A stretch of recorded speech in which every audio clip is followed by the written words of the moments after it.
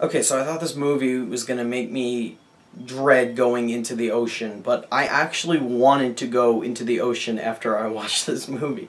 I'm not joking with you guys, I really did. It looked gorgeous, man. That water looked incredible. I don't care if there's a shark in there. I want to have fun. I want to swim.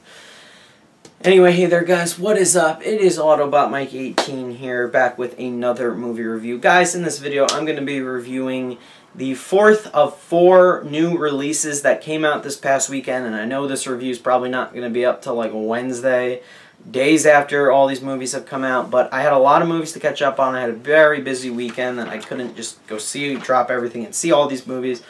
But out of all the new releases, Free State of Jones, Independence Day Resurgence, The Neon Demon, and now finally The Shallows, which I am now reviewing in this video. I've finally seen all of them and I'm all caught up, so I can breathe and relax and yay.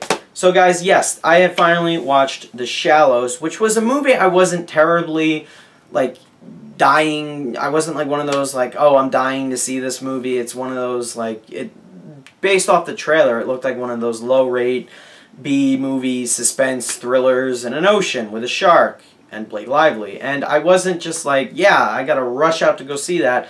It looked kind of average to a decent, bad movie-ish for me. So I wasn't yeah.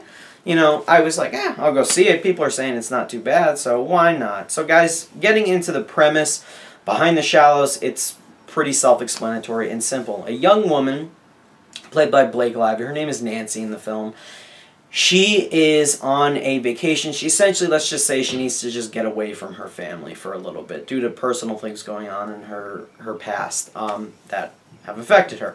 So she goes to this beach, this very secluded beach somewhere in Mexico, and she loves surfing. So she goes out on the water one afternoon, gets a couple waves in, and gets attacked by a giant shark. The only thing is she survives the first encounter with the shark. She's somewhat injured, but she is stuck in the middle of the ocean about 250 yards away from the shore on this rock, and she has to essentially survive and wait for help or try to get out of this situation somehow and avoid the shark, who is literally just swimming around the area waiting for her to make a dumb mistake. And there you have it, guys. That is The Shallows. Now, as I said early on, or a little bit earlier on in the review, there was nothing about this movie judging based off. Sorry, guys. I had my throat got dry for a second. There was nothing in this movie that, in the trailer, that, grabbed my attention and made me say, oh, wow, I gotta rush out and flock to the theaters to go see that one. You know what I mean? It looks revolutionary. It looks like it's gonna be one of the best movies of the summer or anything. I was, again, as I said before, I was really expecting a not-so-great movie. I thought that we were going to get a really dumb character. I think this movie completely flew under the radar.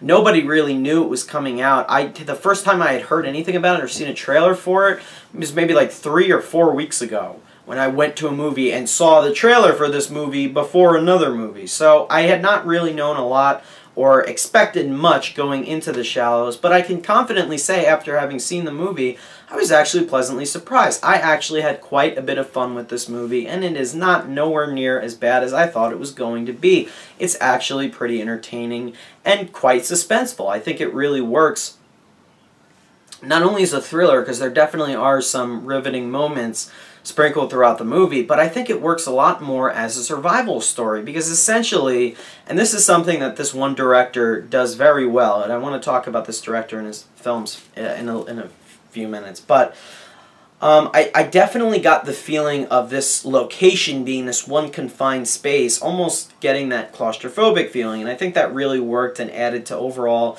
the thrills of the movie. And I think that was something that absolutely worked to this movie. And it became, because judging based off the trailers, I thought this was going to be one of those movies where, yes, we have a main character, she's trying to evade a shark, but we're focusing on some other side characters who are on the mainland or whatever, and they got to come help her. And I thought it was just going to go into a lot of other places other than just Blake Lively and a shark, but the movie is really Blake Lively and a shark. And that's it. That's your entire movie. And that's all I really wanted. I was into this conflict from the minute that the shark broke free and revealed himself to Blake Lively and immediately made her realize, shit, I need to get out of this somehow. I need to survive. And from that point on, I was totally into the movie, and I was totally engaged. I was into her decisions and everything that all of the choices she was making to further progress the story and progress her own survival, and I was totally into the movie from there on. Now, the man who directed this movie, Jaume Collet Serra, I'm probably saying that wrong, but bear with me here. He directed 2 other movies, along with The Shallows, now having seen it, that I feel are actually quite underrated. And I feel that they not get a bad rap, but they're not talked about a lot. And I think this guy's actually done good work on these movies. First movie he directed that I've seen is Orphan, which came out in 2009 with Vera Farmiga and Peter Sarsgaard. And I thought that was actually a really great movie with a really good twist at the end of that I totally didn't see coming. The second movie he directed that I have seen came out in 2014, and I didn't even know that he directed this movie and then worked on The Shallows, but he directed Non-Stop, which I actually really enjoyed as well. I feel this is a criminally underrated thriller that worked incredibly well with Liam Neeson and the rest of the cast. I do feel the final 20 minutes is meh, but overall I was really into that movie as well, and I thought that the thrills worked very, very nicely in that movie because it was set in one confined location in a plane. Same can be said for The Shallows, set in one confined location in the water, and that's why the movie worked so well for me as a survival story thriller. And I can definitely see somebody going into this movie saying, it's ridiculous, the shark would not do that, no, I don't buy any of this, and Blake Lively's dead. She's not surviving that long, and no, I don't buy any of it. I can totally see somebody going into this movie and saying that, and that's totally fine. I disagree. I absolutely bought her survival story. I bought her decisions. I bought the fact that she's just out there in the middle of nowhere. She does have an injury that can be lethal and is definitely affecting her ability to do other things, essentially. And I totally bought her, and I liked the character overall. So let's talk about the positives of The Shallows, because I don't think this is a perfect movie. I'm not saying it's the next Jaws or anything. That's one thing I definitely want to squash, guys. This is not Jaws or a ripoff of Jaws, because I'm sure that was something that people were saying when they watched the trailer. This is a movie entirely different from Jaws. This is a survival story. Jaws is a straight-up horror-ish thriller that is just freaking amazing and deals with a lot more characters. This is, again, as I said, a lot more contained and a lot smaller and deals with only one character, Blake Lively. And that is definitely one of the strengths, big strengths going into this movie. Blake Lively in the lead role. Now that was something I wasn't concerned of, but I was like, I've never seen Blake Lively in a lead role before. I've seen her in many supporting roles. I've seen her do good work, though, for sure. So I wasn't like dreading her in the lead or anything, but I think she did an amazing job in this movie and absolutely carried the movie, without a doubt. I was 100% buying all of her decisions. I felt she was charming and likable before she gets into the water, and when she's in the water, because she's all alone and she essentially has nobody else to talk to, and to just, instead of just keeping her there sitting on a rock and just having her breathe, go like, or do something stupid like that, they actually not only had her character think things through logically and actually plan out her next moves, which I thought was very smart for her as a character, but they actually make her very likable when she's out on this rock. She's like talking to herself, pretending, like say she's trying to heal an injury or something that she has. She's pretending that she is in a hospital or something, in a surgery room, and she's pretending she's a surgeon or something. And I really thought that that definitely added to her character. As far as her backstory in this movie goes, it's definitely explained a lot more than it needs to be. I think very early on in the movie, there was one image that pops up on the screen that immediately told me that, listen, her life hasn't been the greatest. This is very needed for her. And the fact that she gets screwed and a shark is stopping her from her not only enjoying her vacation, but also potentially threatening her life, I definitely felt for her and felt for that. Now, I do feel they went too much into the backstory and they showed too much of her family, essentially, without actually cutting to them and cutting to scenes with them, because we're with Blake Lively the whole time, which is good, but I'll get into that later in my problems. But Blake Lively, without a doubt, is one of the strengths of this movie. She's not only incredibly likable, but she's very intelligent and smart, and yes, she worked very well in this movie, and I give her a thumbs up. Good job.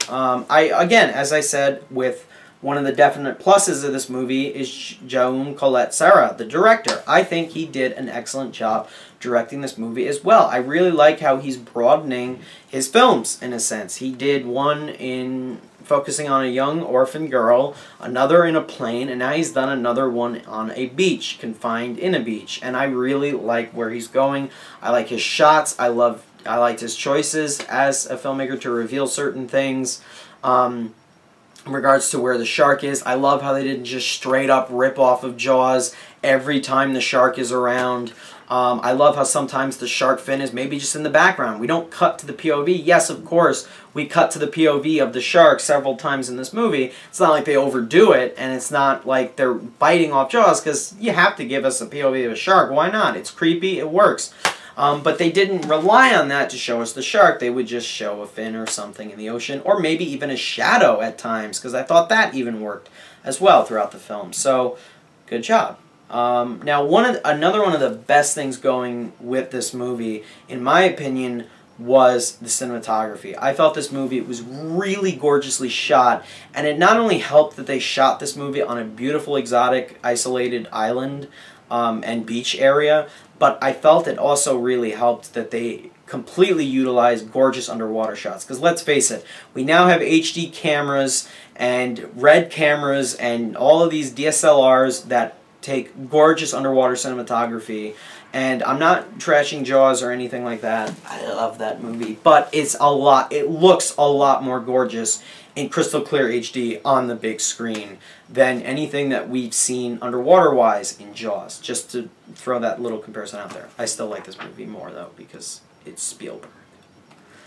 But the underwater shots are gorgeous. I love how they weren't just static shots, but we actually see a lot of the underwater, and we see Blake Lively go under the water for a lot of time. There is a interesting sequence where she is with the shark underwater, and it was gorgeously shot. And I just thought that really added to the beauty and the wonderful exotic feelings of the location and of the film in general, I guess you could say, if that makes any sense.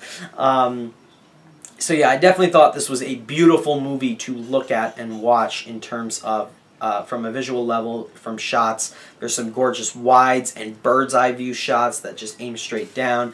And I really liked the choices and the sizes, and I thought that they were working overall really, really well. So I thought all of that worked incredibly well. I thought the script overall, it's not like it's anything like mind-blowing. It's a survival story. So obviously there's going to be some filler. There's going to be some moments where it feels a little slow. And I definitely felt that. I don't feel the movie is perfectly paced or anything like that.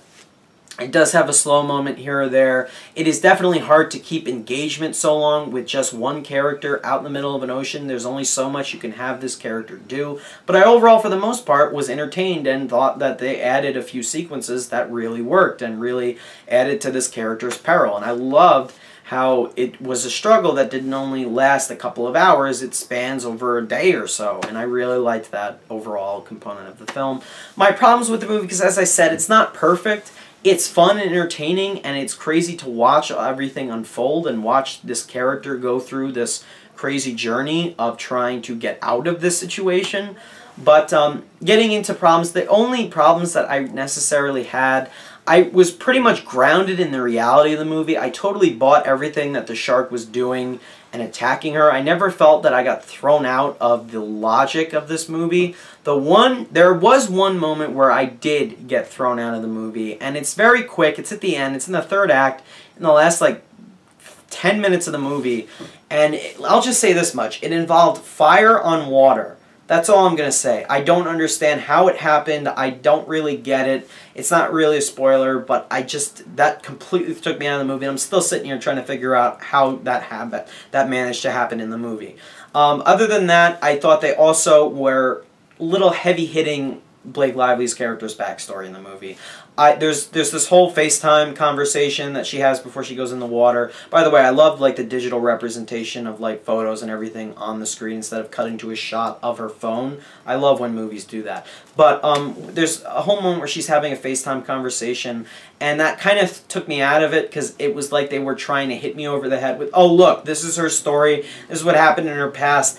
But I already got her story with one picture that was on the screen, a picture of some character that's important to Blake Lively, and I totally would have just got her whole backstory with just them showing that picture. So I would have cut the FaceTime call out, and I would have cut the final scene of the movie out, because I felt that with one of the last lines of the film and they cut to black, I felt that was the end, but then we got another scene and I was like, yeah, okay, the scene's cool, but do we need it? No.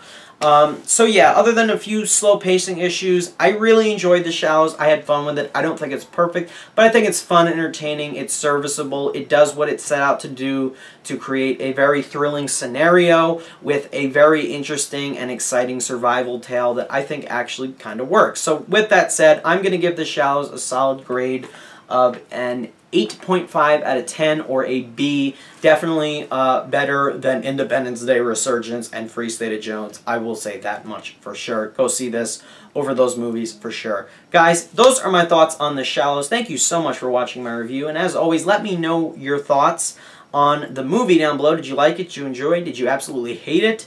What are your thoughts on The Shallows? Let me know down below. And as I said, guys, as always, thank you so much for watching my videos. I will see you in my next one. Bye-bye, guys.